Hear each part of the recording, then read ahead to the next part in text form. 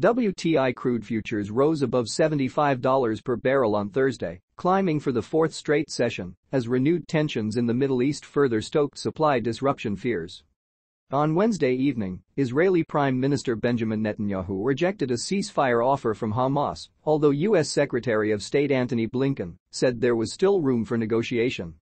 Investors also remained wary of potential further U.S. military actions against Iranian forces and their allied militias.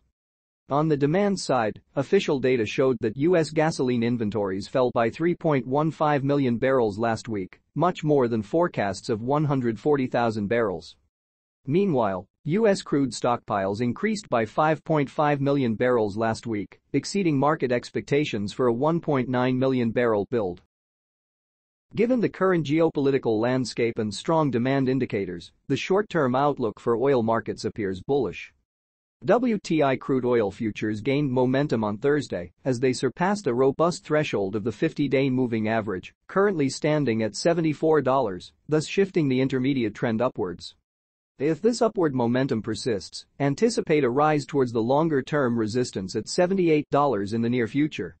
However, expect sellers to resurface upon the initial challenge of this longer-term resistance. Thank you for watching. Please don't forget to support the channel if you enjoyed the video. See you in the next one.